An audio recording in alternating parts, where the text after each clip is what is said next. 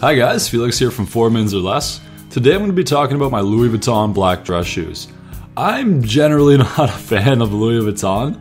I do like these shoes though, and I get into all my Louis Vuitton whatever in the description below in the blog post. But we'll talk about the shoes for the video, we'll talk about what I like, what I don't like, and we'll go from there. So first of all, black dress shoes are always incredibly boring. Like there's really not a lot to black dress shoes. I mean, you can put on a buckle, you can do some fancy leathers or material, but they're just so boring. There's not a lot to them. So the reason I got these is they kind of have that Louis Vuitton monogram check thing. There's that little metal insert at the heel. It just adds a little something to an otherwise boring shoe. I mean, just picking it up here, in terms of the build quality, it's fine.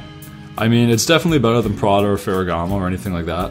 You saw me poking at the toe box and the heel counter, and it's a very well solid made shoe. I mean, Louis Vuitton, although I generally don't like them, they do finish seams very well, and they generally do a good job. The leather itself is pretty good too. I mean, you saw the fronts there. There wasn't really a lot of wrinkling or cracking or anything like that. I've had these for about 2 years now, and I maybe wear them, once, maybe twice a week, and they felt up pretty well. It's just, you gotta take care of them. I like that metal insert there. I think it's a really nice thing, and you don't really see that walking around. Like, no one's really looking at the back of your heel, so maybe if someone takes a second look or they're really examining them, then you kind of see that. It's a nice little added something. The back here, they have this kind of reverse pyramid triangle thing, and on a lot of shoes when there's a seam at the back, you kind of have to have I guess you want to call it a reinforcement leather strip that's usually just around the top lip of the shoe, and that kind of keeps all the lining and everything together and provides additional reinforcement so the shoe doesn't split. So I like that detail they have there. It's just a nicer way of doing it as opposed to just a blank rectangle.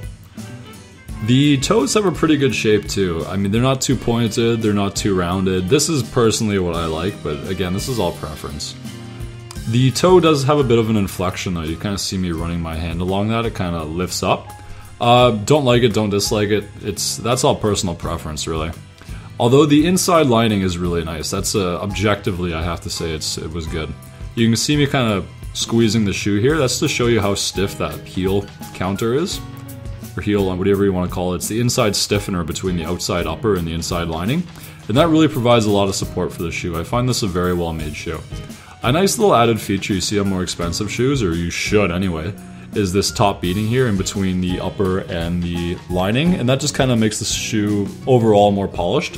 Louis Vuitton does that, which I like. Prada and Ferragamo, I find their quality isn't as good for the price, and they generally don't do that. Blake stitched sole, they have a rubber pad on it. I like it. I mean, it keeps the shoe, from wearing out too much or from getting water in there a lot of the time. So, I mean, some people will complain and say, hey, Goodyear, welted or nothing. I like the Blake stitch personally. It just makes a sleeker shoe.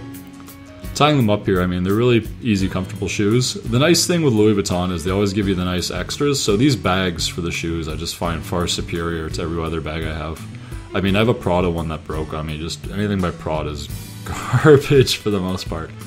Just showing you here what the box looks like. It comes with sort of a booklet saying how to care for it. Don't wear your shoes too often. Extra laces, that kind of stuff. Bill receipt, all that.